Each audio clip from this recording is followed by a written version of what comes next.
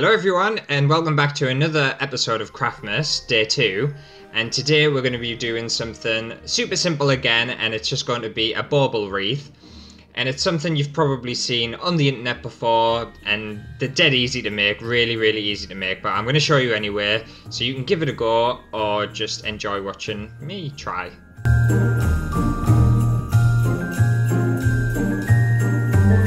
Okay, so for this, you're only going to need 3 things, and that's a polystyrene wreath that you can probably get from any craft store or online. You're going to need a glue gun or super glue or some sort of glue to stick the baubles onto, and then whatever kind of baubles you want. For this one I'm using small baubles because it is quite a small wreath. If you're doing a bigger one, I would recommend using bigger baubles. And then what you're going to need to do with the baubles is take these top parts off, and they just come off super easy like that. I've got a bag full of them here. Obviously you can do any colours you want. I've chosen a red, gold and silver theme.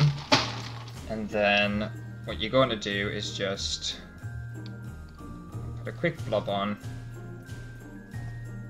Just stick it down, and you need to do this for the entire thing. I know. And you might think, oh, it's a small wreath, it won't take very long. It takes ages. It takes so long. Is it worth it? Not at all. Just go buy one. I'm losing my mind. I'm losing my mind with Craftmas. I'm losing my mind. But yeah, and what you want to do is obviously alternate the colours, or you can do whatever you want with it really, it's up to you. It's your wreath. And you can do funky colours, it doesn't have to be quite a traditional colour scheme. I just thought I'd go for a traditional one. What I would recommend is painting the polystyrene, because it looks really shitty when it's finished. When you've got the white polystyrene showing, you'll soon find out, but it's one thing I learned is to probably paint it or decorate it in some way, which is something I didn't do.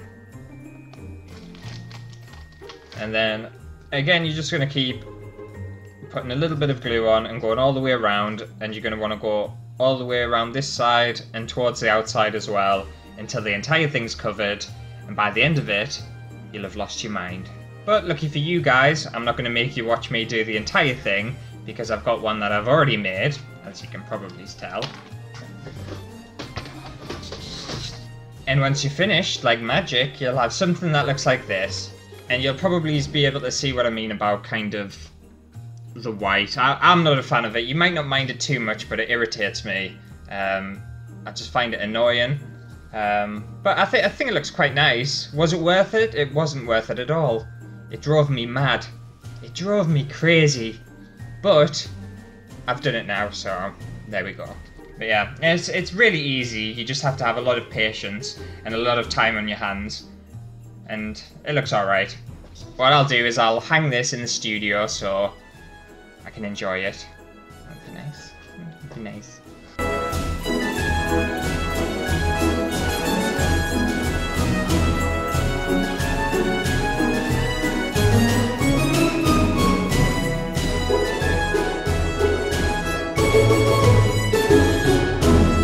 But hopefully you enjoyed today's episode of Craftmas, because I definitely didn't.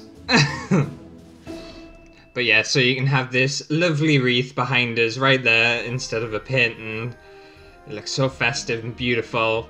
It took like an entire day. It felt like a day's worth of work just to make it. But you can probably find something cheaper and easier elsewhere just to buy pre-made.